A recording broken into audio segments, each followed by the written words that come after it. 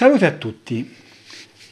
Prima di entrare nel vivo di questo secondo video di critica alla ricostruzione della dinamica di Scopeti di Enrico Manieri, voglio fare qualche premessa.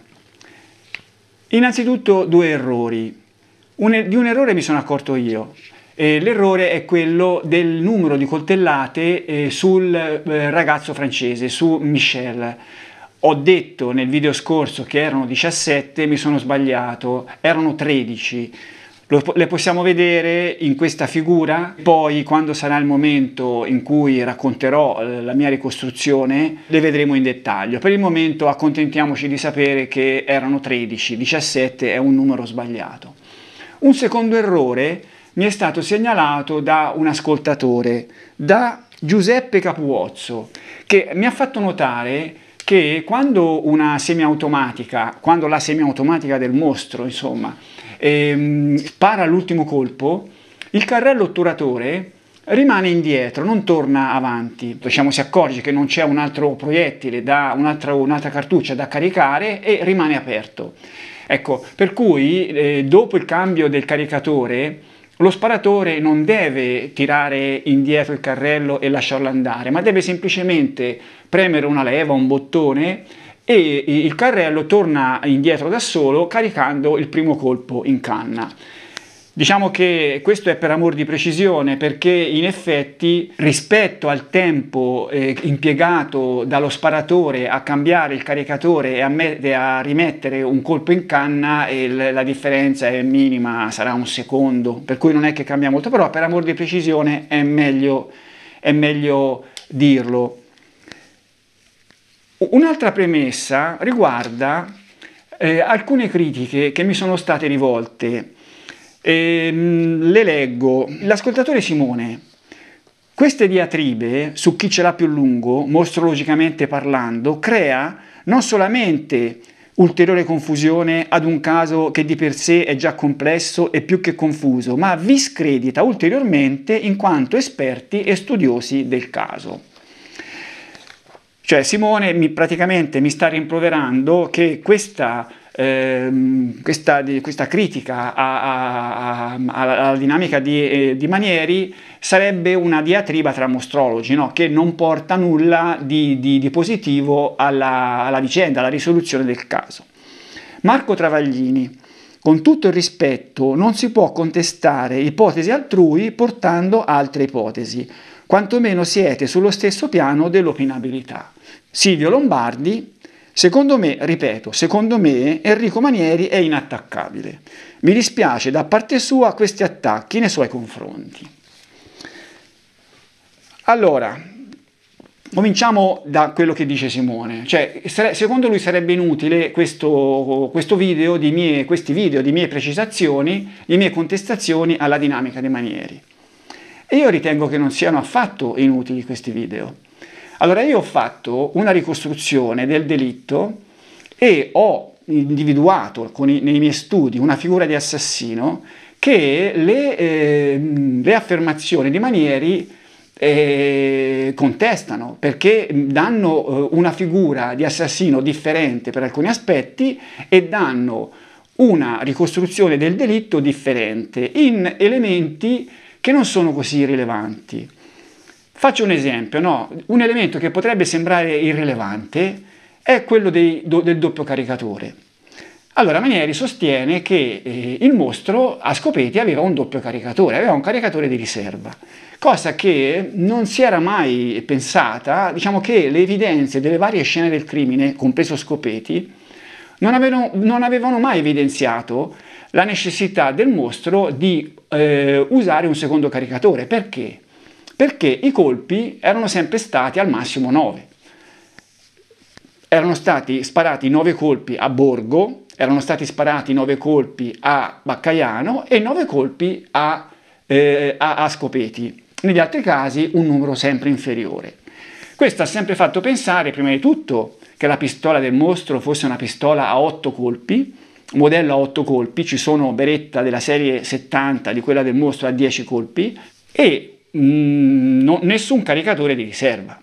Altrimenti, per esempio, a Scopeti proprio, no, che il ragazzo era fuggito e lui era stato costretto a ucciderlo a coltellate, e in quel caso aver avuto un caricatore di riserva sarebbe stato comodo per lui, oppure una pistola con un numero di colpi maggiore.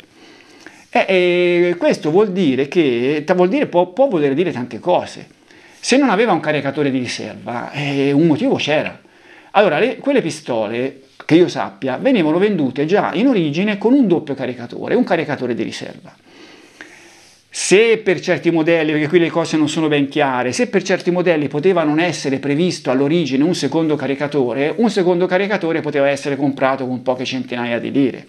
Se il mostro non ce l'aveva, questo vuol dire che la pistola non l'aveva comprata, ma l'aveva, diciamo così, avuta in altro modo. Per esempio, poteva averla presa sulla scena del crimine di Signa, come io ho ipotizzato in altri miei video, averla raccattata da terra, averla presa con il caricatore che aveva a bordo e non aveva il secondo caricatore. E poi il fatto di non averlo comprato può voler dire che il personaggio era fuori dai giri delle armi, era un personaggio che in qualche modo si era procurato delle cartucce, ma poi non aveva avuto modo di entrare in possesso di un secondo caricatore. Vuol dire che non era del giro, insomma non frequentava ambienti in cui si maneggiavano delle armi. E questo può voler dire tante cose. Un altro elemento che invece è un elemento ancora più importante è quello dei colpi davanti alla tenda, dei bossoli davanti alla tenda. Perché sono lì? Perché erano lì? Io ho fatto un'ipotesi, nel mio blog c'è la mia ricostruzione del delitto, un'ipotesi molto molto importante, che è quella di uno sparatore che teneva la pistola con la mano sinistra, la teneva in questa posizione girata e i bossoli, schizzando via dalla pistola, erano caduti quasi sotto la pistola. Questo vuol dire che lo sparatore era uno sparatore mancino. Ora, se Manieri contesta questa soluzione per spiegare la disposizione dei bossoli, va bene, però lo deve contestare con un ragionamento logico e non con architettando questa strana cosa dei 14 colpi del doppio caricatore e del mostro che da fermo sparava al ragazzo che tempo 3 secondi avrebbe già guadagnato i cespugli e era fuori dalla sua vista. Per cui diciamo che il mio lavoro di critica alla dinamica di Manieri non è affatto un lavoro inutile, è un lavoro che ha le sue motivazioni. Invece, per quanto riguarda Travaglini, che dice appunto che quantomeno siete sullo stesso piano dell'opinabilità, ipotesi sue, ipotesi mie, stesso livello. Cioè ogni ipotesi ha le proprie pezze d'appoggio, cioè non si può fare un'ipotesi campata per aria e dire che vale allo stesso modo di un'ipotesi che invece poggia su elementi della scena del crimine. Se le mie ipotesi hanno delle incongruenze, come io ho dimostrato ce l'hanno quelle di Manieri, ebbene, io sono pronto a starle a sentire anche da lui stesso e darò le mie risposte. Infine, dice Silvio Lombardi, Enrico Manieri è inattaccabile. Secondo me è inattaccabile. Mi dispiace da parte sua questi attacchi nei suoi confronti. Non è che io sto attaccando Enrico Manieri in quanto persona. Allora, io non voglio nascondere, diciamo così, la mia antipatia per la persona. La persona mi è antipatica. È uno che sa sempre tutto lui, l'ha sempre detto prima lui. Onestamente a me questi atteggiamenti non piacciono. E io non voglio nasconderlo, no? Però questo non vuol dire, cioè mi è antipatico anche Giuttari, diciamo la verità. Però io critico non la persona, non il fatto che siano entrambi antipatici, ma il fatto che se dicono delle cose che non sono vere, e io mi sento in dovere, in diritto e in dovere di replicare e di dimostrare che sono sbagliate, indipendentemente dal fatto che la persona mi possa rimanere antipatica o simpatica. Per cui non si può fare una questione personale di questo fatto. È invece una questione di arrivare a trovare non una soluzione, insomma, si sta cercando di ricostruire questa vicenda che da un punto di vista giudiziario ha i risultati che sono sotto gli occhi di tutti, c'è qualcuno che non li vuol vedere e che magari ci fa sopra spettacoli di cabaret girando poi con il piattino per avere qualche obolo. Ecco, io preferisco invece guardare il tutto criticamente e cercare di fornire gli elementi per una futura, magari, quando non ci sarò nemmeno più io, per una futura ricostruzione storica che sia un pochino più ragionevole di questa ricostruzione giudiziaria che fa acqua da tutte le parti. A questo punto arriviamo a qualcosa di più interessante sugli interventi che ci sono stati, che sono le critiche. Le uniche critiche, diciamo così, interessanti mi sono arrivate dall'ascoltatore Underglass Moon, che però sono critiche che nella sostanza io le limiterei a due. Lui praticamente dice che il mio giudizio sul fatto che il mostro, sparando i 9 colpi che secondo Manieri avrebbe sparato vicino alla tenda verso il ragazzo in fuga, io dico che secondo me l'avrebbe dovuto inseguire, cioè sarebbe stato logico che l'avesse inseguito. E lui dice di no, secondo lui era meglio rimanere fermo sparandogli mentre questo andava via. Ma allora, io l'ho anche detto nel video, no? O supponiamo pure che sia successo questo, che lui sia rimasto fermo perché prendeva meglio la mira. Però poi alla fine, se si va a vedere i tempi di percorrenza della piazzola da parte del ragazzo e i tempi in cui il mostro sparava questi 9 colpi con il cambio di caricatore in mezzo, si giunge comunque a un giudizio di impossibilità di uno scenario del genere, no? Se il ragazzo arrancava, cioè diciamo che ci mise 10-15 secondi ad arrivare ai cespugli perché stava arrancando, mi sembra logico che la cosa più normale sarebbe stata quella di andargli addosso e sparargli a contatto o a 1 metro, 2 metri, insomma, no? se si voleva evitare che magari lui potesse reagire, e non sparargli da 7-8 metri quando magari stava già guadagnando il fogliame. Se invece il ragazzo era molto veloce, il tempo di sparargli non c'era. Cioè, quello lì avrebbe guadagnato i cespugli in 3 secondi, fosse stato davvero veloce, no? Per cui come faceva a sparargli 9 colpi con un cambio di caricatore in mezzo? È evidente.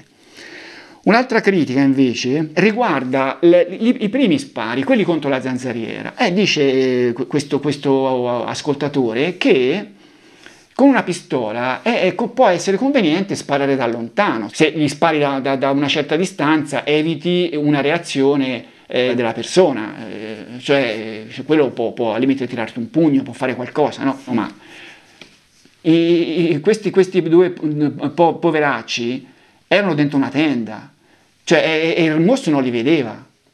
Cioè non è la stessa situazione che io ho uno davanti e gli sto lontano e gli sparo per evitare che lui abbia delle reazioni. Quelli che reazioni potevano avere? Non c'è giustificazione a questa scelta del mostro di sparare da lontano a 2 vittime che non stava vedendo. È una giustificazione che non esiste. Comunque, diciamo che le premesse finiscono qui. Entriamo nel vivo del video, andando a completare il mio discorso sulle traiettorie dei proiettili confrontate con le ferite nei corpi. Io ho fatto vedere nel video scorso come sul piano orizzontale le traiettorie che si desumono dalla posizione immaginata da Manieri del mostro sulla scarpatina, dei proiettili sparati attraverso la zanzariera in modo obliquo, risulta che non giustificano le traiettorie dei tramiti dentro i corpi. A seconda della posizione uno dei 2 corpi rimane fuori dalle traiettorie, ma in ogni caso, se anche fosse stato colpito, i tramiti dentro il corpo non sarebbero stati paralleli all'asse delle spalle, per cui queste traiettorie sul piano orizzontale non tornano. Ma io adesso vi dimostro che queste traiettorie, immaginate da Manieri, non tornano nemmeno sul piano verticale. Per il discorso sul piano verticale è importante la posizione del mostro, non tanto la posizione, diciamo così, rispetto a destra e a sinistra della tenda, ma la distanza dalla tenda, e poi vedremo anche la posizione dei suoi piedi, che non erano sullo stesso piano della base della tenda. Allora, a quanto era distante questa posizione del mostro? Manieri dice che il mostro arrivò da sotto, si fermò davanti alla scarpatina sopra la quale c'era il piano della piazzola e da lì sparò.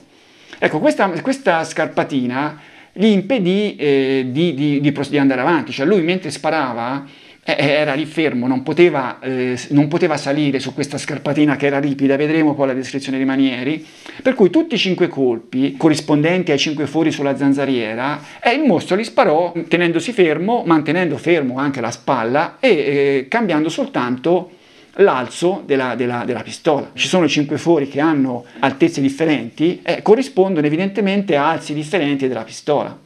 Cioè non è come se il mostro fosse stato lì davanti e avesse spostato la pistola, diciamo così, da un foro all'altro, no? Mantenendo magari tutte le traiettorie parallele oppure cambiandole. Lì praticamente era un ventaglio di traiettorie che si diramavano da un vertice a ventaglio corrispondenti al cambio di alzo della pistola. Allora, vediamo qual era la distanza presumibile del mostro in quella posizione. Se noi si va a leggere sul rapporto della scientifica, c'è scritto a metri 1,90 dall'abete e a metri 2,70 dal lato sinistro della radura, prendendo come punto di riferimento il centro del tetto, è una tenda da campeggio. Cioè questi hanno preso il centro del tetto della tenda e hanno misurato la distanza di questo centro dal bordo sinistro della piazzola, dietro il quale c'era questa scarpatina che dice Manieri. Siccome la tenda era larga 1,10 m, bisogna togliere da 2,70 i 55 della parte, diciamo, della mezzeria della tenda e si arriva a una distanza di 2,15 m. Ora, supponiamo che il mostro si fosse anche un pochino sporto, no? Teniamo presente che per far tornare i conti di Manieri, più vicino era il mostro meglio è, per cui io, diciamo così, mi metto nell'ipotesi più favorevole a lui, supponendo che questa distanza fosse di 2 metri. Secondo me era un pochino di più, però supponiamo pure che fosse di 2 metri.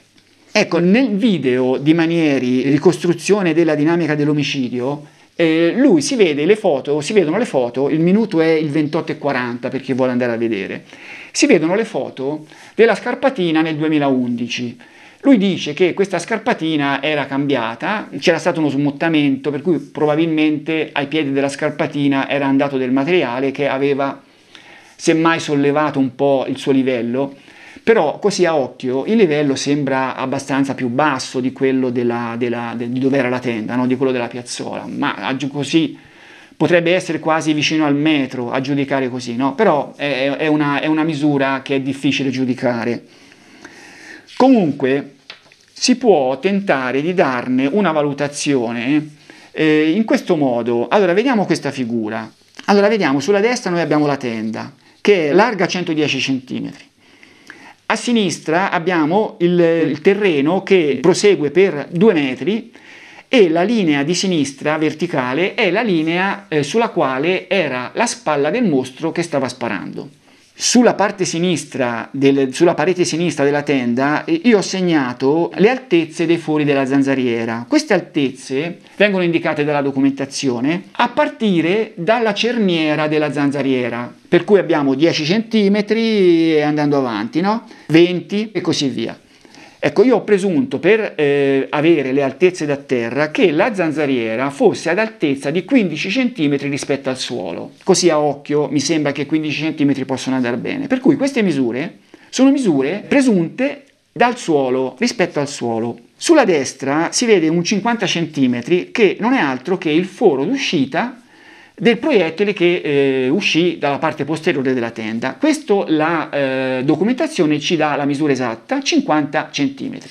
Poi ho anche segnato l'altezza del materassino e del cuscino sul quale poggiavano le teste dei due. Io l'ho presunta in 17 cm.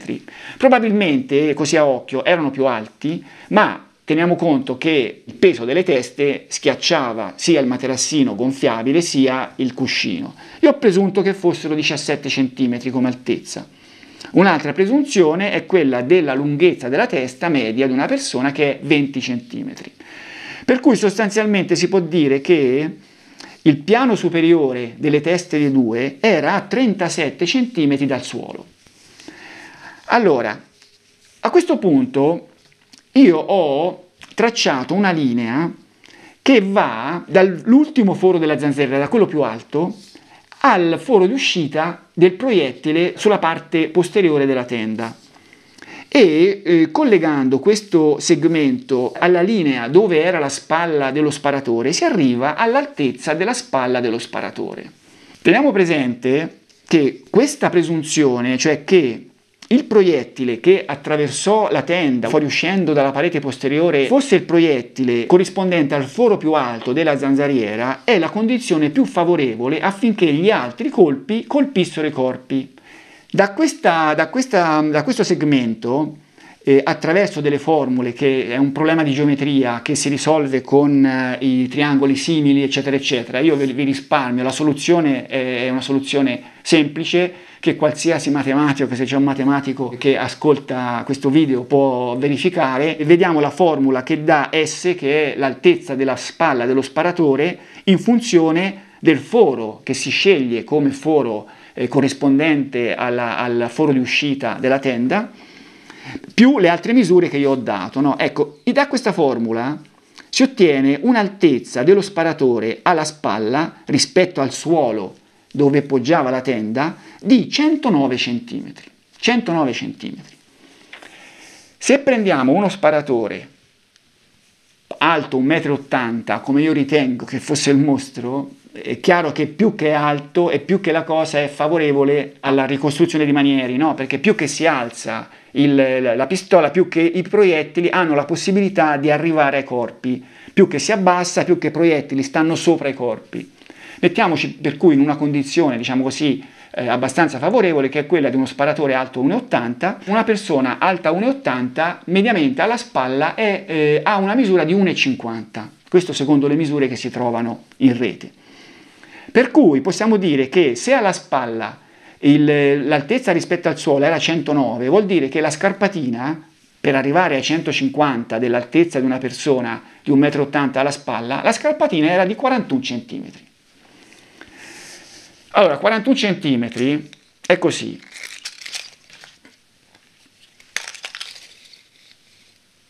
È questo. Allora, vediamo questa scarpatina secondo Manieri com'era. Da quello che lui dice in un video, lui dice: il mostro avrebbe avuto i propri piedi ben più bassi rispetto al livello della piazzola. E ora noi vediamo una situazione nel 2011 in cui c'è una pendenza ma non molto spinta. Queste sono le parole attorno al minuto 28,40, quando Manieri fa vedere le fotografie che lui aveva fatto nel 2011, dove c'è questo smottamento e questo gradino della scarpatina che secondo lui si era, diciamo così, addolcito. Sarebbe abbastanza agevole rispetto alla foto del 2011 riuscire a salire sulla piazzola, ma questo che noi vediamo deriva dallo smottamento della piazzola che ha portato a perdere ripidità. Per cui è ipotizzabile che nel 1985 fosse molto più ripido il gradone, quindi non era possibile per chi si trovasse in questa zona salire direttamente sulla piazzola, ma doveva girare attorno al cosiddetto albero numero 2. Cioè, quello che dice Manieri è che quel gradino della scarpatina era alto e il mostro non poteva salirci sopra, cosa che invece con una altezza di 41 cm sarebbe agevolissimo. Uno ci mette il piede sopra, è quasi un gradino di una scala un po' alta, sono 2 gradini di una scala, no? Li poteva fare. Per cui diciamo che la condizione che adesso andiamo a vedere è una condizione molto favorevole, fin troppo favorevole alla sua ipotesi. Naturalmente il colpo che passò dal foro più in alto, uscendo a 50 cm sulla parete posteriore della tenda, non poté assolutamente colpire i corpi, no? Che erano ben sotto. Ho detto appunto, io ho fatto una misura di 37 cm. Il foro successivo, quello a 61 cm, poté colpire i corpi. Allora qui c'è un'altra formula che, una volta nota l'altezza della spalla dello sparatore, che abbiamo calcolato in 109, può trovare a quale altezza sarebbe stato il foro di uscita dalla parete posteriore della tenda. La formula è questa, L uguale eccetera eccetera, insomma chi vuole si prende l'immagine e va a verificare con dei calcoli geometrici questa formula. si ottiene un foro di uscita di questo proiettile a 34 cm. Come si vede, questa traiettoria difficilmente avrebbe potuto incontrare i corpi dei due poveretti che erano sdraiati, no? Perché secondo Manieri, ricordiamoci, i due poveretti stavano dormendo. Al massimo avrebbe potuto, se Michel fosse stato sulla destra, avrebbe potuto essere responsabile del colpo al labbro, ma Nadine, se messa sulla sinistra, non sarebbe stata colpita da questo colpo. Ma se anche Nadine fosse stata sulla destra, i colpi di Nadine, che erano tutti da destra verso sinistra, voleva dire che Nadine era bocconi, e questi colpi non erano alla sommità della nuca, ma erano, il più alto era alla tempia, e poi gli altri erano allo zigomo e alla fronte, cioè diciamo posizioni che sono sulla parte bassa della testa. Per cui questo colpo, anche se Nadine fosse stata coricata dalla parte, verso la parte posteriore della tenda, non l'avrebbero colpita. Ma allora rimangono soltanto 3 colpi, quelli più bassi della zanzariera, che avrebbero potuto colpire Nadine. Ma Nadine era stata colpita da 4 proiettili, non da 3. Era stata colpita uno alla fronte, uno allo zigomo, uno alla tempia e uno al seno, a un seno. Da destra, per cui il seno, questo seno. E allora non tornano i conti, no? Se i proiettili che avrebbero potuto colpire Nadine al massimo erano 3, i conti non tornano, perché Nadine era stata colpita da 4 proiettili. In realtà, io vi faccio rivedere cosa è quel 41 cm, è una bazzecola, è un'inezia. Il gradino davanti alla tenda della scarpatina doveva essere molto più alto, cioè per poter soddisfare le caratteristiche ipotizzate da Manieri, cioè di impedire che il mostro ci potesse salire sopra, secondo me doveva essere vicino al metro. Cioè anche per esempio questa scrivania è 80 cm quasi, 77, 78, e io metto una mano qui, un piede qui e ci salgo agevolmente, no? Adesso non lo faccio perché ho il microfono e non potrei farvelo vedere, però fidatevi, lo faccio agevolmente. Per cui diciamo che questa scarpatina avrebbe dovuto essere vicino al metro per impedire al mostro di salire direttamente lì, andare direttamente verso la tenda, ma fare invece il giro che Manieri suppone attorno all'albero di pino e così via. Per cui diciamo che la situazione più logica dovrebbe essere quella di questa seconda figura, in cui il proiettile che avrebbe attraversato tutta la tenda per andare a uscire dalla parte posteriore a 50 cm era quello del secondo foro più alto, quello a 61 cm. Perché? Perché andando a congiungere questo segmento con la verticale dove era la spalla dello sparatore, si ottiene un'altezza della spalla di 81 cm che per uno sparatore alto 1,80 porta ad avere una scarpatina di dimensioni 99 cm. Cioè quella scarpatina che ragionevolmente si adatta alla descrizione che ne fa Manieri, cioè diciamo così un ostacolo che il mostro non avrebbe potuto superare direttamente, ma avrebbe dovuto aggirare. È chiaro che in questa seconda figura siamo ancora più tranquilli sul fatto che i 2 proiettili transitati dai fori più alti della zanzariera non avrebbero mai potuto colpire i due ragazzi. Ma se si va a congiungere anche il terzo foro più alto, quello a 39 cm, e anche questo rispetto a Nadine non avrebbe funzionato molto. Se Nadine fosse stata dall'altra parte l'avrebbe colpita, ma con una traiettoria molto inclinata dal dietro all'avanti, perché ricordiamo che Nadine aveva la nuca in alto, era bocconi, e questa traiettoria non si accorda con la descrizione che viene data in sede autoptica. Cioè in sede autoptica tutti i proiettili su Nadine erano paralleli alle spalle, sia da un punto di vista di alto-basso, cioè erano lievemente dall'alto verso il basso, e anche da un dietro-avanti, cioè erano colpi praticamente che avevano attraversato la testa della donna in modo rettilineo parallelo alle spalle. Per cui diciamo che anche da un punto di vista verticale l'ipotesi di Manieri sulle traiettorie non funziona, cioè mi sembra evidente, no? Ora adesso come era andata la cosa? Lo dirò poi bene nella mia dinamica, qui è chiaro che la cosa, prima di tutto i due non erano sdraiati, lei era sopra di lui e questo, la sua testa diciamo a livello più alto era molto più colpibile da qui fuori sulla zanzariera, ma poi il mostro era lì, cioè l'alzo della pistola non era un alzo diciamo così con fulcro la spalla, ma era un alzo che comportava un alzo del braccio, un alzo delle gambe, del busto che poteva essere abbassato, poteva alzarsi, mentre anche Nadine sopra il ragazzo con il busto si alzava eccetera eccetera, cosa che vedremo poi alla mia ricostruzione. Adesso passiamo a un altro argomento, l'argomento delle affumicature. Allora, perché Manieri, cioè su cosa si basa il discorso di Manieri degli spari a distanza rispetto alla zanzariera? Cioè lui lo giustifica con il fatto che sulla zanzariera non sarebbero state trovate affumicature. Dico in breve cosa sono le affumicature per chi non lo sa. Allora, quando una pistola spara, quando un'arma spara, diciamo in questo caso è una pistola, parliamo di pistola. Quando la pistola spara, i gas della polvere da sparo fuoriescono dalla canna assieme al proiettile, no? Questi gas contengono diciamo, furigine, contengono particelle combuste, magari anche incombuste della polvere da sparo stessa. Queste particelle uscendo fanno un cono e se diciamo, prima di disperdersi completamente nell'aria incontrano una superficie idonea, vi si depositano.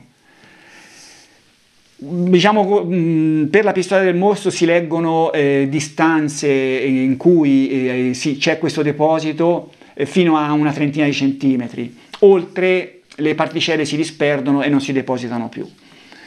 Ecco, dice Manieri che sulla zanzariera queste affumicature, sarebbero le cosiddette affumicature, non furono trovate, per cui la pistola era più distante di 30 centimetri. Allora, c'è da dire che in effetti di affumicature vere e proprie, in altri delitti si parla sui vestiti delle varie vittime, ma per quanto riguarda la zanzariera la documentazione non parla di affumicature, però non dice né che c'erano né che non c'erano. Io ho chiesto, no, siccome Manieri nei suoi video dice non c'erano affumicature dunque, allora io gli ho chiesto sotto un video che non era il suo, era un video, il primo video nel quale lui presentò la sua tesi, che non era un video del suo canale che non aveva ancora aperto, io gli domandai: da dove risulta agli atti che siano stati esclusi effetti di affumicatura sulla zanzariera che invece avrebbero dovuto esserci? E lui mi rispose così: se vuoi riscrivere gli atti, prego, nessun problema. Cioè una risposta che non è una risposta shock. Vuol dire, ecco, io onestamente sono andato a vedere, a rileggermi queste cose che sono riuscito a trovare e di affumicature non si parla. Però si parla di qualcosa, diciamo così, che gli si potrebbe avvicinare. Leggiamo la documentazione sui fori della zanzariera. Le soluzioni di continuo sono sulla metà sinistra della zanzariera e grosso modo tutte su una linea verticale. Le soluzioni di continuo sarebbero i fori, no? Che può essere calata dal vertice della zanzariera stessa. Le soluzioni di continuo sono 5. La prima, dal basso verso l'alto, si trova a 10 cm al di sopra della cerniera che delimita inferiormente la zanzariera. Ecco i miei 25, perché a questi 10 sommo i 15 che secondo me erano all'altezza della zanzariera, della cerniera della zanzariera rispetto al suolo.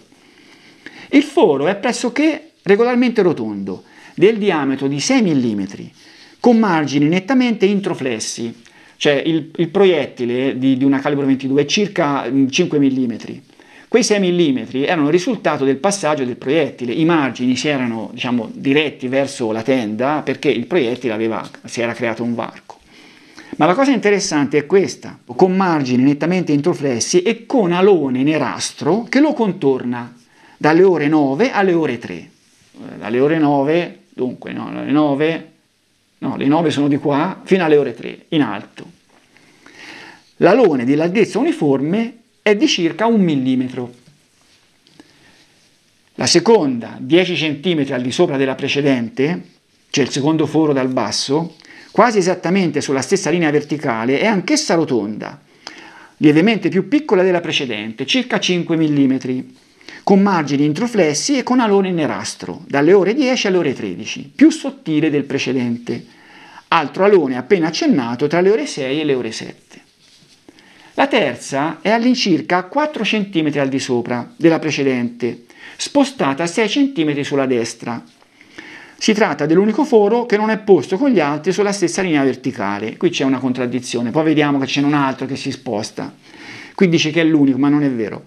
Non è vero, perlomeno poi dopo c'è una contraddizione. Anch'essa quasi regolarmente rotonda, di diametro di 5 mm, margini introflessi, alone dalle ore 12 alle ore 6, appena accennato tra le ore 12 e le 13, tra le 4 e le 6, ben evidente, eccetera, eccetera. Comunque è uguale agli altri, no? Cioè abbiamo tre fori con tre aloni. Andiamo ancora più su e questa volta ci alziamo di un bel po'. Il quarto foro, esattamente a 46 cm dalla cerniera inferiore ed a circa 7 cm a sinistra del primo, ecco perché vi dico che c'erano due che erano, rispetto ai tre che erano in verticale, c'erano due, una a destra e una a sinistra. Questo è a sinistra. Più ampio dei precedenti, attenzione, questo è importante, più ampio dei precedenti, circa 1 centimetro di diametro. Ricordo che il proiettile del calibro 22 è metà, 5 mm, con margini la cui flessione non è precisabile e con un sottile totale perfettamente uguale alone nerastro. Cioè questo foro aveva un alone perfettamente rotondo attorno a tutto il suo diametro, che era di 1 centimetro.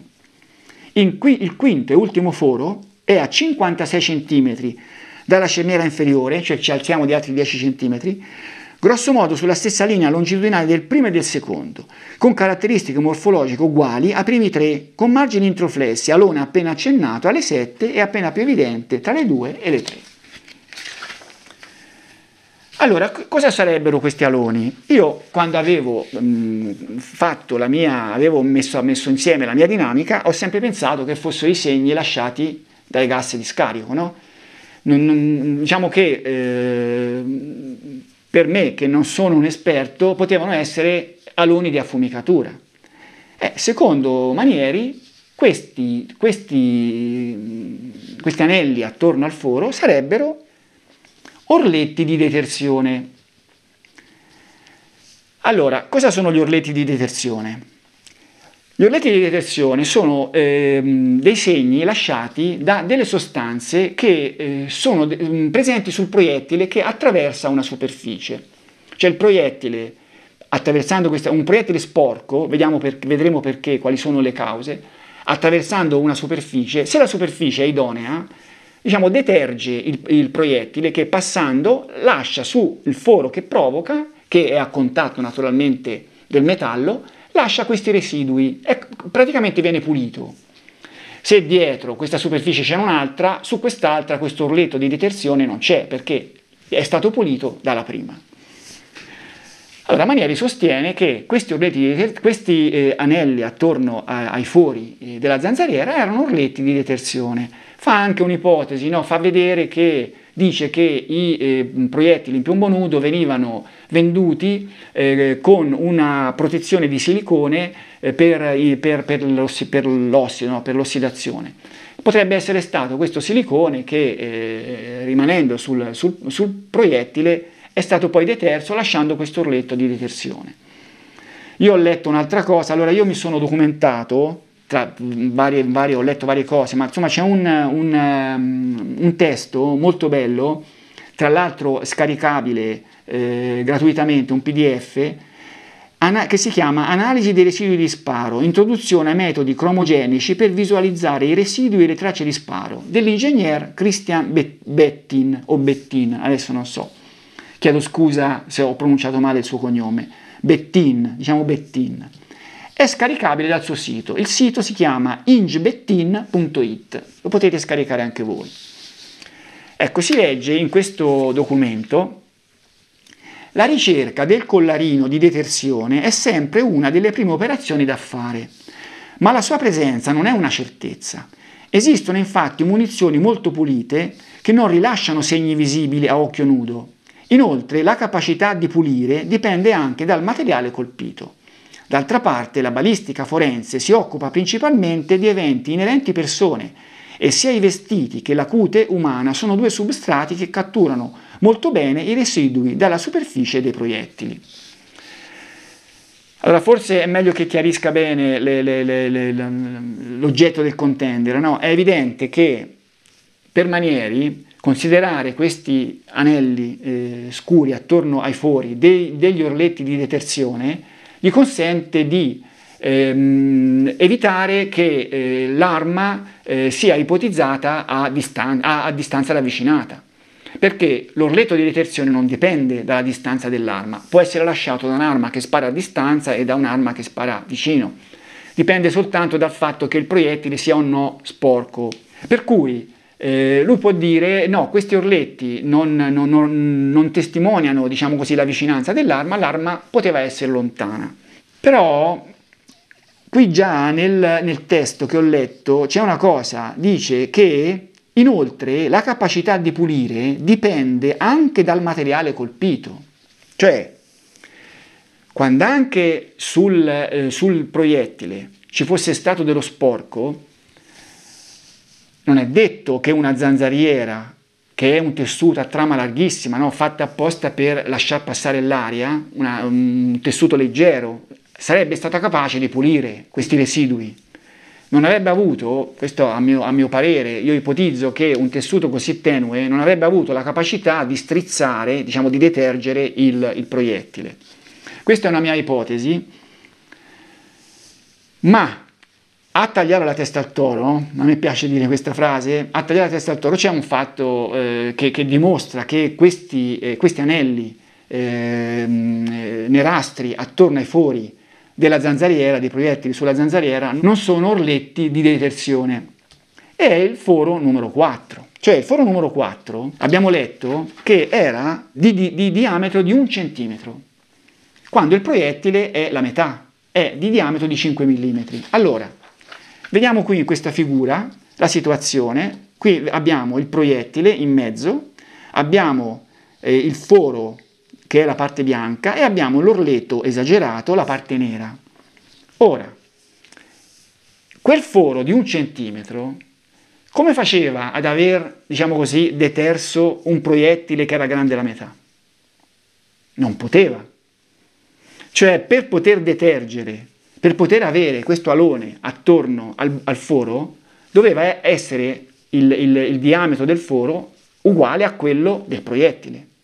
Altrimenti il tessuto come avrebbe fatto a sfiorare il proiettile mentre stava passando e a trattenere i residui di sporco sul proiettile? Cos'era questo foro?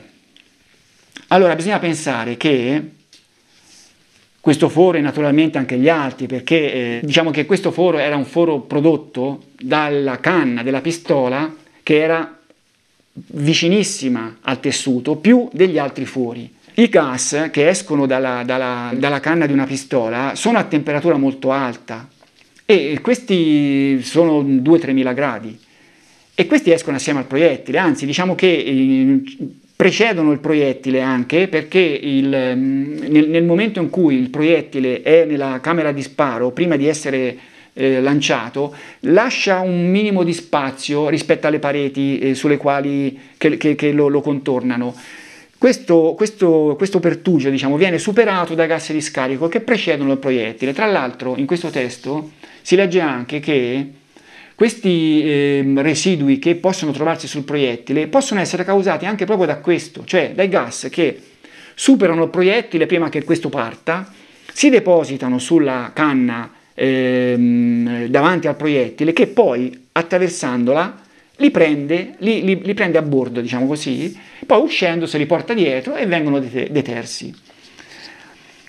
Questi gas di scarico, evidentemente il mostro aveva la pistola vicina a contatto della zanzariera, questi gas di scarico uscendo ad altissima velocità furono loro stessi che fecero questo foro, più grande di quello del diametro del proiettile. E il proiettile praticamente ci passò in mezzo Oppure passò prima il proiettile, fece il suo foro di 5 mm, 5-6 mm, arrivarono in coda i gas a 2-3 mila gradi che fecero il resto e allargarono il foro. E naturalmente furono loro che depositarono sull'anello del foro, potrebbe essere che depositarono la fuliggine, potrebbe essere anche che quel nero fosse la bruciatura del tessuto. Teniamo presente che quando c'è questa uscita della fuliggine, diciamo dei gas di scarico che portano dietro la fuliggine, è una uscita a cono.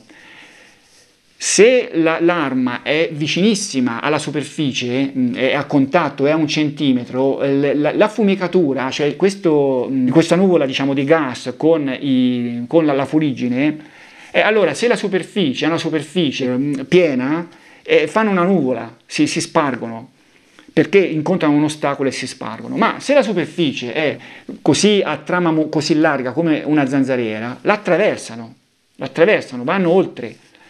E naturalmente il cono nei primi centimetri in uscita dalla pistola è piccolo, cioè il cono si allarga, per cui quell'anello potrebbe essere o il deposito della fuliggine del cono al suo inizio, quando era ancora piccolo, oppure potrebbe essere anche un risultato della bruciatura del tessuto sintetico della zanzariera, magari, chi lo sa, magari dai gas di scarico stessi o forse anche dal proiettile. Io non so il proiettile quando esce da una pistola qual è la sua temperatura. Io so che il punto di fusione del piombo è sui 320 gradi o qualcosa del genere.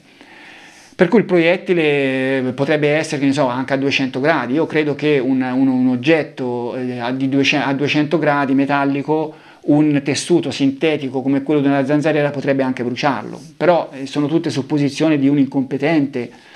La cosa importante è questa, che quell'orletto attorno al foro, al quarto foro, quello di diametro di 1 centimetro, non poteva assolutamente essere un orletto di detersione, ma era il risultato dell'incontro dei gas di scarico della pistola con il tessuto, con la zanzariera. Che fosse fuliggine, che fosse bruciatura, questo non lo so. Passiamo ancora a un altro argomento, quello della mutilazione di Nadine. Allora, l'ipotesi di Manieri, e con lui avevo specificato, avevo già anticipato nel video precedente, e con lui si schiera anche il professor Introna, Francesco Introna, che dice che la tenda non poteva contenere il mostro in ginocchio perché era bassa, che lavorava sulla ragazza, no? Non poteva essere. Diciamo, questa escissione Introna la fa venire fuori dalla tenda, per cui fa estrarre il corpo della ragazza dalla tenda, come dice Manieri, no? Ecco, peccato che entrambi si dimentichino che ci sono anche soluzioni intermedie, no? Ci sono soluzioni in cui il corpo della ragazza poteva essere mezzo fuori e mezzo dentro e il mostro essere fuori, però questo magari lo vediamo in fondo. Praticamente il corpo di Nadine sarebbe stato estratto dalla tenda, le sarebbe stata effettuata l'escissione dei 2 organi, pube e seno sinistro, poi questo povero corpo sarebbe stato rimesso dentro la tenda allo scopo, dice Manieri, e poi è anche logico, di tentare di nascondere il delitto, diciamo di far scoprire il delitto più tardi, più avanti. Questo comportamento è un comportamento poco logico. Mettiamoci nell'ipotesi di Manieri di delitto avvenuto alle prime luci dell'alba, no? Della domenica mattina. Allora, la tenda era visibilissima dalla strada antistante, da via Scopeti, e se qualcuno passava vedeva il mostro che stava facendo il suo lavoro. Cioè è chiaro che l'occhio gli cadeva sulla tenda e lì vedeva una persona che era lì che armeggiava, no? E a me sembra che invece il mostro in altre occasioni abbia tentato di nascondersi mentre faceva questo lavoro. Comunque, a dimostrazione che la tenda era molto visibile dalla strada, c'è la testimonianza di Antonio Berti, che era, adesso è morto recentemente, non troppi anni fa, un giornalista ippico della zona che abitava in via di Faltignano, una via lì vicino. Lui il venerdì pomeriggio tornava a casa e rilasciò questa testimonianza. Avendo saputo del duplice omicidio avvenuto in San Casciano Val di Pesa, onde collaborare con la giustizia, ritengo doveroso riferire che nella giornata di venerdì 6 settembre 1985, verso le ore 14 circa, transitando per via degli Scopeti, alla guida della mia autovettura Golf nera, all'altezza del punto in cui è poi avvenuto il duplice omicidio, ho notato 2 persone che stavano montando una tenda piuttosto piccola. Le 2 persone, un uomo e una donna, uno era chinato alla base della tenda e l'altro aiutava stando in piedi. Cioè, questo testimone aveva visto chiaramente la tenda e le 2 persone che ci stavano lavorando attorno, per cui qualsiasi altro che quella domenica mattina, quando Manieri ritiene che sia stato compiuto l'omicidio, fosse passato di lì davanti, avrebbe visto questo personaggio che stava facendo questo lavoro. Ma poi non c'era soltanto il rischio di qualcuno che passava con la macchina, c'era anche il rischio, che poteva essere ancora più grave, di persone che viaggiavano per i boschi. Cioè con la domenica mattina ci poteva essere il cercatore di funghi, in fin dei conti il delitto fu scoperto da un cercatore di funghi, poteva esserci qualcuno che era per i boschi oppure era con il cane, che ne so, ci poteva essere un motivo, poi quella piazzola era una piazzola frequentata, insomma, e scindere il corpo di Nadine lì davanti era assolutamente assurdo. Dice Manieri che il mostro avrebbe spostato il corpo della ragazza in un punto da cui poteva controllare le vie d'accesso, come in tutti gli altri casi, dice lui. Cioè, secondo lui, il fatto di rimanere lì davanti alla tenda avrebbe avuto il vantaggio di controllare che non stesse arrivando nessuno. Sì, però, se noi andiamo a vedere i delitti precedenti, questo non era avvenuto. Cioè, il mostro aveva cercato sempre un posto il più nascosto possibile per fare il suo lavoro, il suo brutto lavoro. A Scandicci aveva spostato il corpo di una quindicina di metri per andare sotto la strada per fare in modo che le macchine che arrivavano non lo vedessero. A Calenzano era andato 5 metri oltre il muso dell'auto intrufolandosi nel fogliame e aveva fatto il suo lavoro lì. Ecco, lì quali vie d'accesso controllava. Lì era nascosto. Aveva fatto in modo, nascondendo il corpo del ragazzo, chiudendo la macchina e tutto, di minimizzare la possibilità che arrivasse qualche curioso, e poi si era nascosto per fare il suo lavoro. A Vicchio aveva fatto una cosa analoga, aveva preso il corpo della ragazza, l'aveva spostato di 6-7 metri, mi sembra, nel campo di erba medica che era lì accanto, e si era tolto praticamente dalla stradina dove qualcuno avrebbe potuto sempre abboccarsi e con i fari illuminarlo, no? E lì invece no, si mette davanti alla tenda in una posizione assolutamente visibile, per cui è una inverosimiglianza. Diciamo che questa è una inverosimiglianza, no? Ma la cosa più assurda è il modo in cui il mostro avrebbe rimesso il corpo della ragazza dentro la tenda. Allora, già diciamo che estrarre il corpo dalla tenda non sarebbe stata un'impresa semplice, no? Perché? Perché il mostro non avrebbe potuto entrare dentro la tenda, si sarebbe dovuto abboccare, avrebbe dovuto prendere il corpo e alzarlo, ma alzare un corpo con le braccia lontane dal proprio corpo non è facile. Cioè, è una questione di baricentro, non si riesce. Quello che avrebbe potuto fare, avrebbe potuto trascinarlo, ma io mi domando, trascinandolo, che fine avrebbe fatto la tenda nella sua parte bassa? Io credo che sarebbe rimasta un po' sconquassata. Però, comunque, supponiamo che in qualche modo, tirandolo, alzandolo, insomma, fosse riuscito a tirarlo fuori lasciando la tenda a posto. Però poi c'era il problema di rimetterlo dentro, e rimetterlo dentro era una cosa un pochino più complessa. Cosa immagina Manieri? Lui cerca aiuto nel taglio che venne trovato sulla parte posteriore della tenda. Lui cerca di usare questo taglio per far sì che il mostro riesca a rimettere il corpo della donna dentro la tenda. Questo taglio è un taglio un po' misterioso, no? Vediamolo questo taglio. Allora, io ho avuto la possibilità di guardare la foto della tenda, diciamo del telo esterno rimontato dalla scientifica in anni recenti, no? Quando sono state fatte le ricerche anche del proiettile dentro il piumone e così via. Mi è stata data questa foto da Francesco Cappelletti, però siccome c'erano diciamo, dei motivi che lo hanno indotto a chiedermi di non divulgarla, e io non l'ho divulgata, e nel mio articolo di critica alla dinamica di Manieri che ho sul mio blog ho fatto un disegno. Il disegno è questo. Come si vede, il taglio che venne trovato era obliquo e attraversava la cerniera. Era un taglio di una quarantina di centimetri. Si legge nel rapporto della scientifica.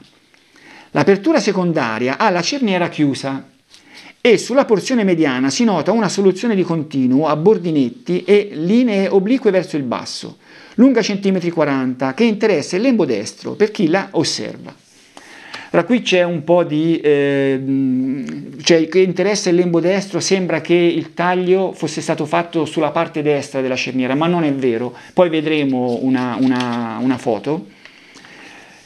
Comunque questo taglio aveva diviso in due la cerniera. Ecco, secondo il Manieri cosa sarebbe successo? Il mostro avrebbe fatto questo taglio, poi avrebbe visto che dietro questo taglio c'era ancora il tessuto giallo e allora avrebbe aperto la parte sotto della cerniera, e a questo punto non si capisce perché non l'avrebbe aperta fin da subito invece di fare quel taglio, no? Lì c'era la cerniera, avrebbe potuto aprire la cerniera, no? Fa il taglio e poi dopo apre la cerniera, che naturalmente arriva fino al taglio, poi si ferma. Sotto c'era il telo giallo con la zanzariera, apre anche la zanzariera, a quel punto si sporge dentro e qui bisogna cercare di immaginare questo mostro che deve prendere il corpo di Nadine, che era al di là della tenda. La tenda era larga 1,10 m, come faceva a prendere quel corpo e tirarlo dentro? Doveva entrare dentro la tenda, perché non ce l'avrebbe fatta a stendersi e sì, l'avrebbe potuto prendere per non so io, le braccia e tirarlo, ma si può immaginare sul fondo terroso della piazzola le tracce, le abrasioni che sarebbero state trovate sulla parte, diciamo così, sulla pelle della povera donna, del povero corpo, no? Cosa che non fu trovata. Per cui trascinarlo non lo trascinò. Cosa fece? Lo prese sulle braccia? È una inverosimiglianza notevole questa, no? Ma l'impossibilità vera è un'altra, è che quella cerniera che il mostro avrebbe aperto venne trovata chiusa. Cioè noi abbiamo delle foto che ce la fanno vedere aperta, come questa. Questa foto ce la fa vedere aperta, ma è una foto che risale a dopo lo smontaggio e il rimontaggio della tenda. La tenda venne smontata, poi venne rimontata, sembra a beneficio di De Fazio che voleva prendere le sue misure, no? E effettivamente qui si vede che quella parte di cerniera è aperta, però nella descrizione della scientifica che ho letto prima si legge l'apertura secondaria ha la cerniera chiusa. E nella foto classica, quella che è presente anche sul libro, in copertina del libro di Adriani e di Cappelletti, ci fa vedere il taglio in alto, a sinistra della cerniera, ma la parte sotto è chiusa, cioè quella cerniera era chiusa, e in ogni caso, al di là di questa foto, che si potrebbe pensare, sì, era chiusa perché si erano accostati i lembi, ma è chiaro quello che dice il rapporto della scientifica. L'apertura secondaria ha la cerniera chiusa. Ora, come poteva aver fatto il mostro a richiudere quella cerniera? Cioè lui aveva tirato su la zip, poi la zip arrivata al punto in cui la cerniera si interrompeva e la zip si perse. Cioè come poteva rinfilare quella zip in quella cerniera che era rotta? Non la poteva reinfilare, non poteva richiudere quella cerniera lì. Quella cerniera lì la polizia scientifica avrebbe dovuto trovarla aperta e invece la trovò chiusa.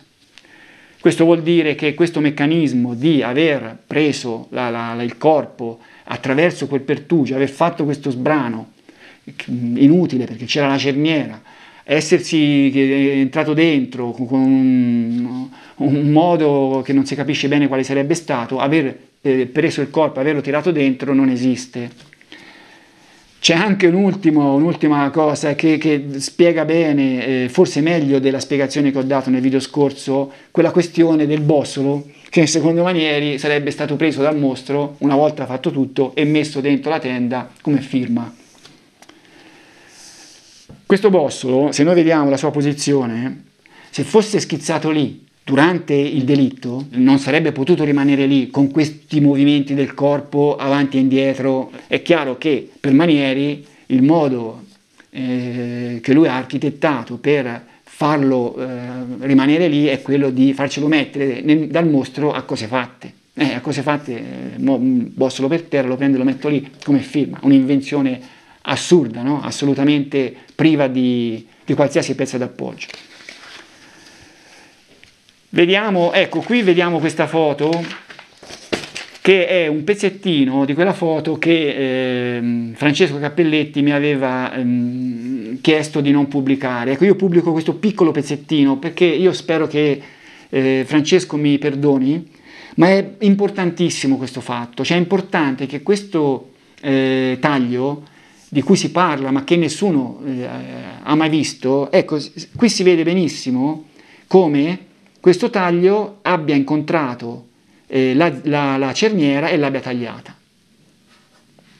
E così, diciamo, si taglia la testa al toro sul fatto che il mostro avesse utilizzato questo meccanismo, questo metodo per tirare dentro il corpo di Nadine, perché quella cerniera, la parte sottostante, fu trovata chiusa. La mia ipotesi di escissione della povera donna, del povero corpo, è questa che si vede in questa foto, cioè le macchie di sangue ce lo dicono, cioè il corpo era con la testa sulla destra rispetto all'assassino, lui non fece altro che prendere, lo fece ruotare, praticamente lo fece ruotare sul sedere, le gambe fuori, lui si mise davanti a queste gambe con la luce che era dentro c'era una luce che poi lui portò via, perché i due non potevano essere andati a fare campeggio libero senza una luce da campeggio, come facevano dentro di notte a cercare le cose, a spogliarsi, a rivestirsi, non potevano, dovevano andare fuori a fare un bisogno, questa luce non fu trovata, evidentemente l'assassino l'aveva utilizzata per questo scopo. A lui gli tornava comodo che la luce fosse dentro, che tutto si svolgesse dentro, perché dava meno nell'occhio.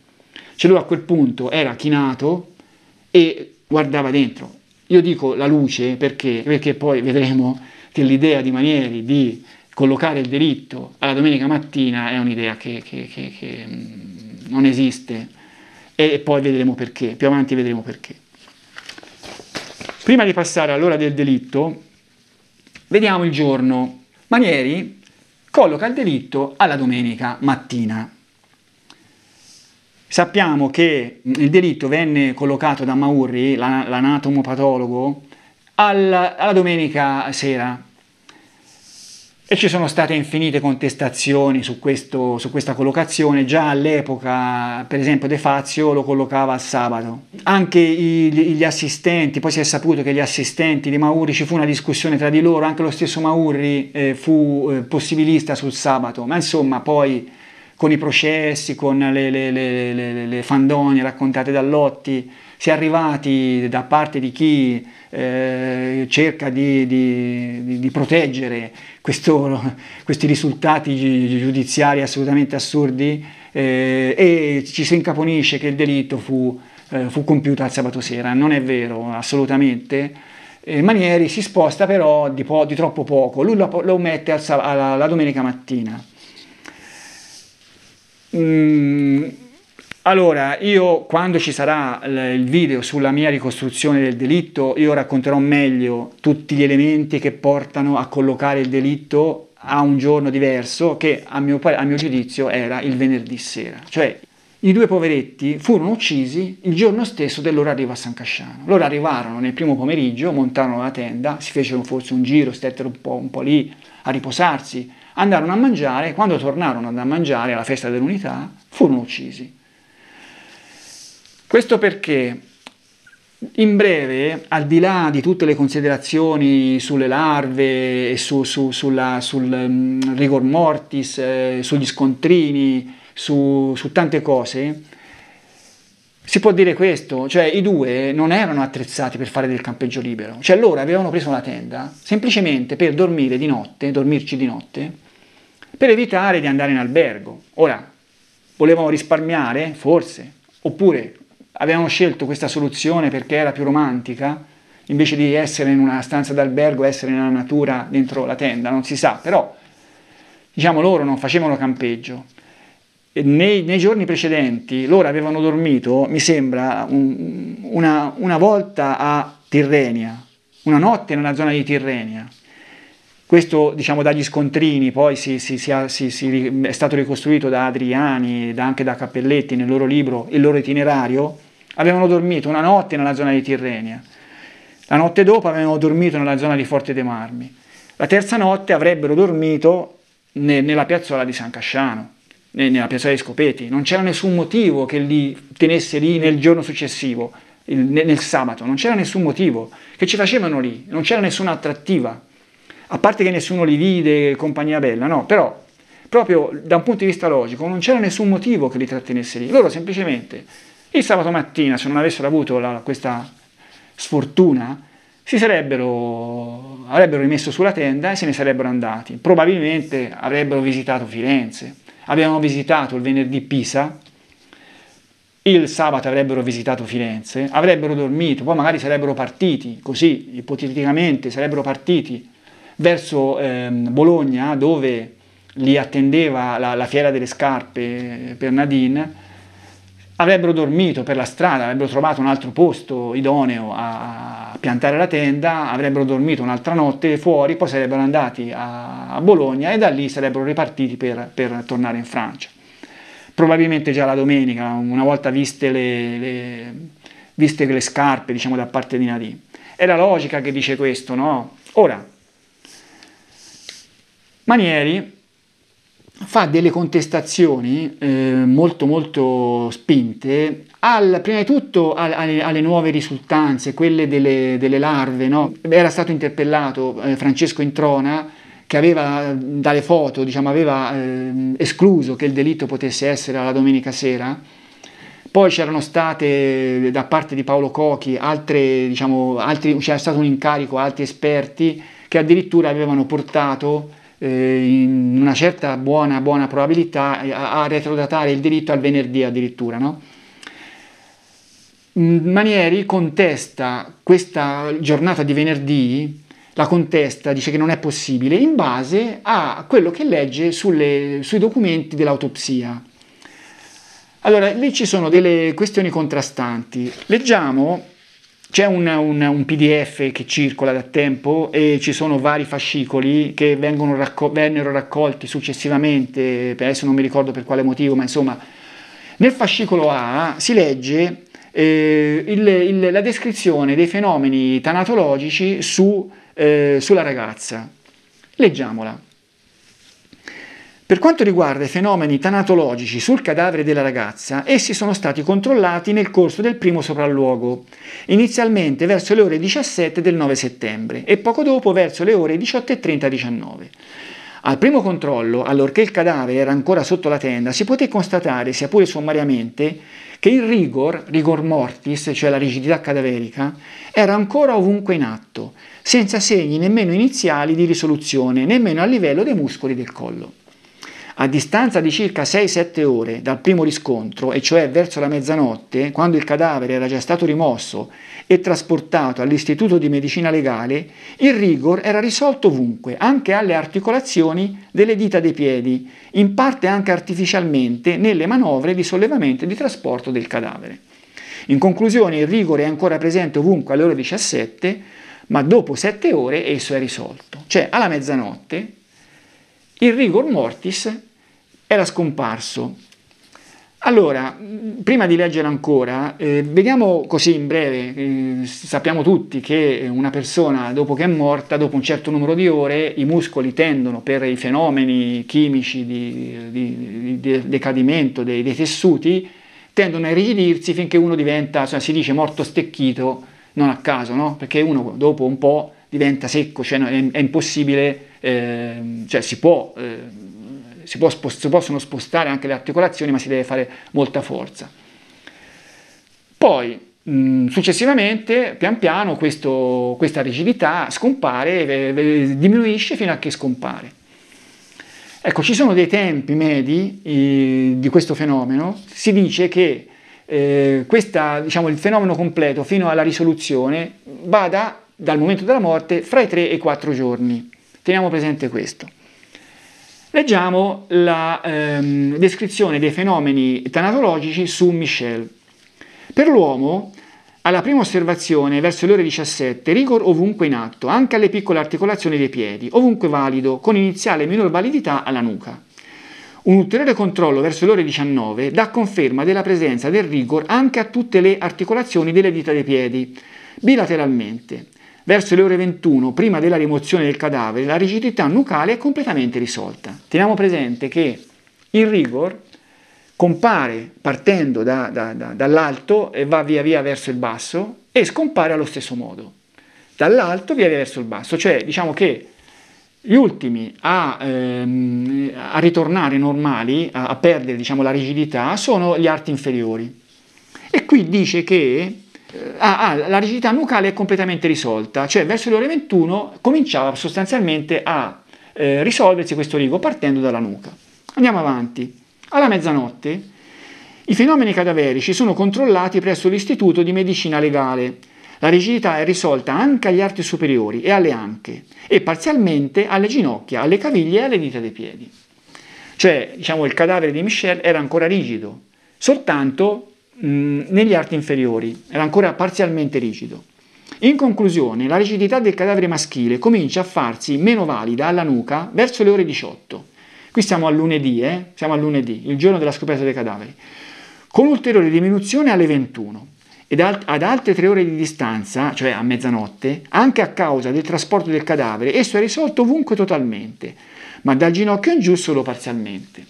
Sembra di capire che se a mezzanotte la rigidità cadaverica di Michel non era ancora risolta del tutto, però diciamo, dalla descrizione che viene fatta di questo fenomeno nelle ore precedenti si presume che 2 o 3 ore dopo si sarebbe risolta completamente. Diciamo che è chiaro che questi fenomeni sono più lenti via via che aumenta la massa muscolare, no? Nadine era più piccola, ci ha messo meno, Michel era più grosso, ci ha messo di più. Però, e qui arriva il meccanismo, arriva diciamo, l'espediente di Manieri, diciamo, l'elemento che lui considera favorevole a una retrodatazione meno accentuata, si trova da un'altra parte di questa documentazione. Si legge verbale di indagine autoptica eseguito l'11/9/85, cioè l'11 era mercoledì.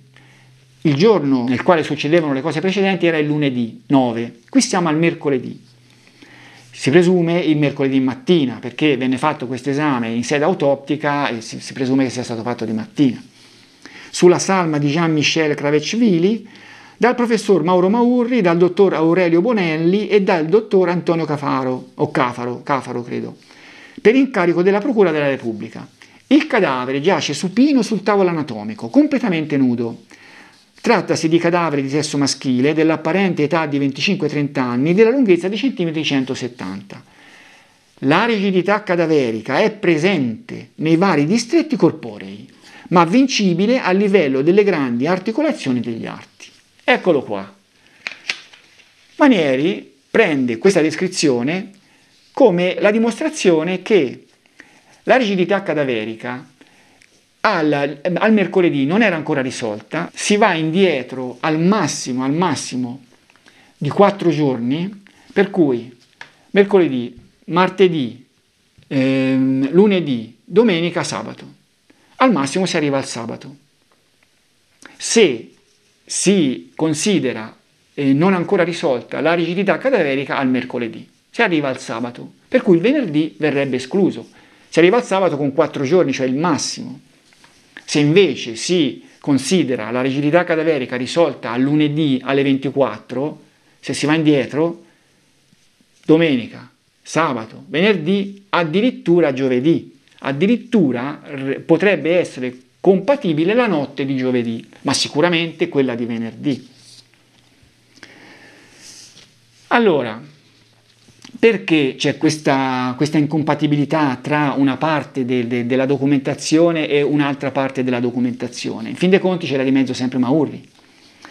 Allora, io avevo dato un'ipotesi, no? Siccome sono stati trovati, credo, nei primi giorni della settimana, dei testimoni che dissero che Nadine era stata vista la domenica mattina, io penso che se c'era incertezza, perché queste valutazioni di queste cose, diciamo, sono sempre soggette a una certa incertezza, è possibile che Maurri abbia diciamo così, scelto la domenica sera per evitare di scontrarsi con la testimonianza nella quale si diceva che Nadine la domenica mattina era ancora viva. Però poi in seguito si è capito che quella testimonianza era una testimonianza, diciamo così, errata, perché la persona che era stata vista non era Nadine per tanti motivi, non ultimo quello dei capelli, che il testimone l'aveva vista con i capelli molto corti, come la foto che era stata diffusa sui giornali, ma in effetti Nadine in quella vacanza aveva capelli più lunghi, ben più lunghi. Per cui, insomma, questo e altri motivi portano a squalificare quella testimonianza, nel senso che la persona che era stata vista da questo testimone non era la ragazza uccisa. Però, insomma, è possibile che in quel momento Maurri fosse andato incontro alle esigenze di conciliarsi con questa testimonianza. Allora è rimasto questo dubbio per un po' di tempo e recentemente, grazie a Paolo Cochi, forse possiamo trovare, diciamo così, la spiegazione a questa incongruenza. Paolo Cochi ha intervistato un medico legale, il dottor Edoardo Franchi, in un video, la testimonianza è apparsa in un video da un paio di settimane, che si chiama L'ultimo delitto del Mostro di Firenze, dottor Edoardo Franchi, medico legale. Potete andare ad ascoltarvela. Paolo Cochi chiede a Edoardo Franchi, che è stato allievo anche di Maurri, ma lei come spiega questa incompatibilità tra una parte della documentazione di Maurri e l'altra? E lui dà questa spiegazione. La possibile spiegazione, che è anche l'unica, è che si tratti di una pseudorigidità legata alla tensione creata dall'enfisema putrefattivo. In precedenza Franchi aveva detto che la rigidità cadaverica, che sembrava risolta al lunedì, non poteva essersi ripristinata al mercoledì.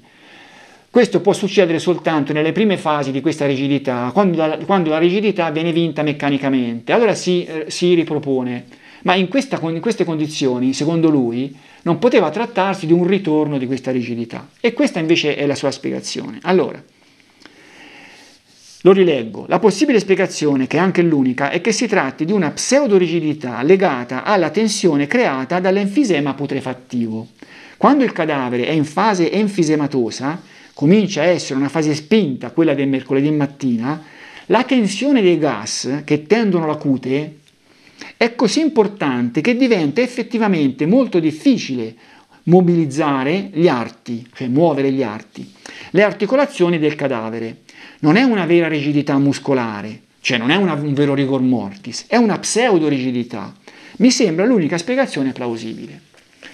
Cioè, Franchi dice questo, che Maurri potrebbe essersi confuso, o potrebbe essersi, diciamo così, se uno pensa male, strategicamente confuso, per, diciamo così, accordarsi con la testimonianza della domenica mattina, confondendo la rigidità cadaverica con questa rigidità dovuta ai gas interni del corpo che avevano teso così tanto la cute da immobilizzare gli arti. Questa è la spiegazione che dà Franchi, che è anche l'unica, dice lui, e alla quale io tenderei a credere. Cioè, perché? Insomma, non c'è altra spiegazione. Visto che il rigor mortis non può ritornare. Già che ci siamo, vediamo quello che pensa Franchi sulla collocazione del delitto. Ecco, Franchi dice che il fenomeno dal momento della morte alla scomparsa della rigidità cadaverica si risolve mediamente in 48 ore, cioè 2 giorni. Che è una misura, diciamo così, molto ristretta rispetto a altre che si leggono, no? e dà una probabilità di collocazione del delitto a questo punto attraverso una gaussiana. Una gaussiana sostanzialmente è una curva a campana. Se noi nell'asse delle ascisse mettiamo la probabilità e nell'asse delle ordinate mettiamo il tempo, mezzanotte di venerdì, mezzanotte di sabato, mezzanotte di domenica, ecco, secondo Franchi, la mezzanotte del sabato ha la probabilità più alta. La mezzanotte del venerdì e la mezzanotte della domenica sono ancora dentro il range, ma hanno una probabilità più bassa. Però questo 48 ore non è un termine che si legge, non so perché Franchi dica 48 ore. Leggiamo dal libro di Cappelletti e Adriani, Delitto degli Scopeti, giustizia mancata. Si legge qui ci sono 20 autori, 20 no, ma ce ne saranno 7 o 8. Si legge in Medicina Legale, compendio, edizioni Minerva Italica, 11ª edizione Torino 2004. Secondo le classiche osservazioni di Nisten, diventano rigide dapprima le palpebre, circa 2-3 ore dopo il decesso. Successivamente il rigor si estende ai muscoli mimici del volto, quindi al resto della muscolatura della testa e del collo, del tronco, dell'addome, degli arti inferiori e dei piedi. Generalmente il processo si completa in un intervallo di tempo compreso fra le 8 e le 12 ore, seguendo un ordine cranio-caudale, cioè dall'alto verso il basso secondo la spina dorsale. Raggiunge il massimo fra le 36 e le 48 ore dopo la morte, cioè fra un giorno e mezzo e 2 giorni dopo la morte la rigidità cadaverica raggiunge il massimo. Ed inizia a regredire. La risoluzione del rigor inizia in corrispondenza di quegli stessi muscoli che si erano irrigiditi per primi. In genere è completamente realizzata a partire dal 3-4 giorno dopo la morte. Qui arriviamo non ai 2 giorni, ma a 3, addirittura 4. Secondo questa valutazione dei 4 giorni avremo una gaussiana che, come si vede, esclude la domenica e privilegia il venerdì rispetto al giovedì e al sabato. Quali sono le conseguenze sui discorsi che abbiamo fatto, anche sulla dinamica di Manieri di questa collocazione al venerdì? Che il venerdì la luna sorgeva alle ore 22:53, ora legale, 22:53 ora legale, prima delle 11. La luna si trovava al suo ultimo quarto, cioè era abbastanza luminosa, era luminosa per metà. Il sabato, il giorno dopo, sorgeva alle 23:29. Questo vuol dire che se collochiamo il delitto attorno alla mezzanotte, la piazzola non era al buio completo, per cui i movimenti del mostro, i movimenti di Michel di cercare la via di fuga e così via, si spiegano perché la piazzola non era completamente al buio, era diciamo a un buio non totale che poteva consentire al ragazzo di trovare questa via di fuga e poteva magari anche indurre il mostro a evitare di inseguirlo, ma ad attenderlo in fondo al corridoio nel quale lui si era intrufolato. Arriviamo all'ultimo argomento di questo video, che è l'ora del delitto. Allora, abbiamo visto che più volte che Manieri colloca il delitto alla domenica mattina, alle prime luci dell'alba. Allora, il sole, quella domenica, sorgeva alle 6:48. Però bisogna tenere presente che quando il sole spunta, già prima i suoi raggi, attraverso diciamo così, i riflessi sull'atmosfera, hanno cominciato a illuminare la zona. Circa una mezz'ora prima inizia, è il cosiddetto crepuscolo. Per cui possiamo dire che verso le 6:15 già si cominciava un pochino a vedere qualcosa. Supponiamo che il mostro avesse attaccato verso le 6:30, non so, anche alle 6:15, magari facciamo le 6:30. Allora, cominciamo a dire che andare a uccidere questi 2 ragazzi con la luce era un'azione che il mostro si era dimostrato sempre abbastanza prudente. L'unica sua imprudenza era stata quella di Baccaiano, che aveva pagato. Negli altri casi era stato molto prudente e non si vede perché avrebbe dovuto fare questa azione di questo delitto alle luci dell'alba, cioè quando poteva passare qualcuno che lo vedeva e poteva essere visto da qualcuno che passava per i boschi. Ma in che modo avrebbe deciso di attaccare? Allora, se li avesse visti il giorno prima, non si vede perché avrebbe dovuto aspettare ad attaccarli la domenica mattina. Per quale motivo? Cosa c'era di più che lo favoriva di fare questo delitto alle luci dell'alba e non la notte, come aveva sempre fatto? Cioè non ha senso questo, no? D'altra parte, anche l'altra ipotesi, quella che fosse passato e fosse andato in perlustrazione la domenica mattina, li avesse visti e fosse andato lì ad ucciderli, diciamo che non regge. Cioè, vedere un mostro che va in perlustrazione la mattina presto, cioè, poteva andare a cercare funghi, ma non andare a cercare delle coppie da uccidere, no? Per cui questo comportamento del mostro è un comportamento illogico. Ma poi c'è sempre la solita storia qualcosa che taglia la testa al toro, c'è anche qui, e che è il contenuto gastrico rilevato nei due cadaveri. Si legge nei verbali di autopsia. Per quanto riguarda lo stomaco di Nadine, è da mettere in particolare evidenza che lo stomaco contiene circa 100 centimetri cubici di residuo alimentare, ben riconoscibile, perché si tratta di pasta tipo tagliatella con scarsissimi residui grigio-marroni, probabilmente di carne, e con isolati frammenti di buccia di pomodoro rossi. Nello stomaco di Michel, stomaco, mucosa arrossata con evidenziazione del reticolo venoso putrefattivo, contenente scarsa quantità di materiale alimentare quasi completamente indigerito, con le stesse caratteristiche di quello riscontrato nella cavità gastrica della ragazza. Allora Manieri va a cercare uno studio, non so, uno studio americano mi sembra, dove viene evidenziato che di notte, cioè quando una persona dorme, i processi digestivi sono molto rallentati. Vabbè, diciamo che non ci voleva uno studio americano per una verità che è una verità che tutti conoscono, cioè andare a letto con lo stomaco pieno non conviene perché poi si fa fatica a digerire, no? Magari uno si ritrova la notte a svegliarsi perché c'ha un peso sullo stomaco. Allora, in questo studio di Manieri fu fatto un esperimento con un maschio di 26 anni che digerì un sandwich, qualcosa del genere, insomma un pasto diciamo normale, in 55 minuti durante il giorno e di notte in 125, cioè 2 ore e 5 minuti.